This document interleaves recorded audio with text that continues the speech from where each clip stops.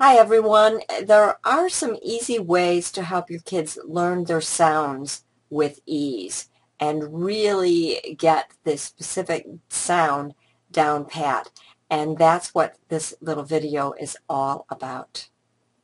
Hope you enjoy it. Hi, it's Bonnie Terry here from Bonnie Terry Learning and Awaken the Scholar Within.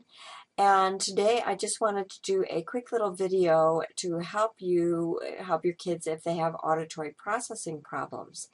There's one quick little thing that you can do that will help them with actually hearing this individual sounds better that you're giving them, as well as they're able to hear themselves making the sounds. And that's by making a little contraption here.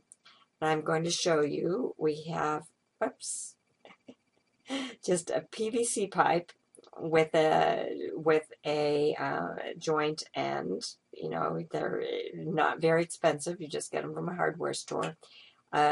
Just a little short piece of PVC pipe, and then you stick another end on. So what you're doing is kind of making it like a telephone. I'm going to switch over to this ear. So now if I'm saying the sounds, a, I, I can hear them more clearly. R, t, rat. I can hear everything a little bit more clearly. And so this is just a very inexpensive way of helping your kids hear the different sounds that they are making and to be sure that they're giving the pure sounds. Now, there's another cool thing you can do with this.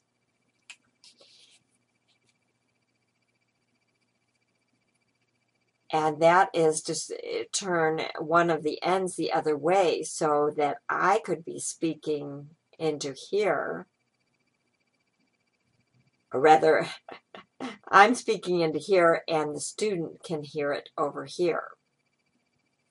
Or to show you exactly what that's going to look like, I'm hearing here and somebody else can be speaking into here.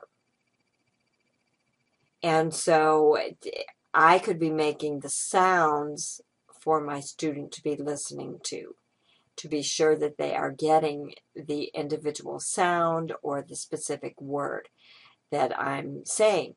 And so, you know, there's the two different ways of using this. Now, there are companies that actually sell this type of contraption, although I don't know if the sold ones are ones that you can be switching around like I did. And they're not terribly expensive, you know, maybe $10 or so, but you can actually make this for just, you know, maybe $1, you know, $2 kind of thing. You know, these elbow joints are very inexpensive. It's just PVC pipe, and the elbow joints are very inexpensive at the hardware store. And then it's just another little piece of PVC pipe. And you can actually make that a little bit longer if you want for the times that you are doing it where someone else is speaking into it, so that, you know, you can make this piece a little bit longer if you want. It's not necessary to, but it can be a little bit longer if you want. I like it this size because it's kind of like a phone, and it fits, you know, where your mouth is and where your ear is.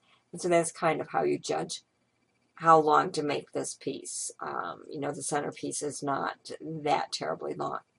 So this will really help your kids when they are making their sounds, or when you're giving them the spelling lessons where you're giving a sound at a time, and it will help them to discriminate which, you know, what the sounds are for when they're writing them down.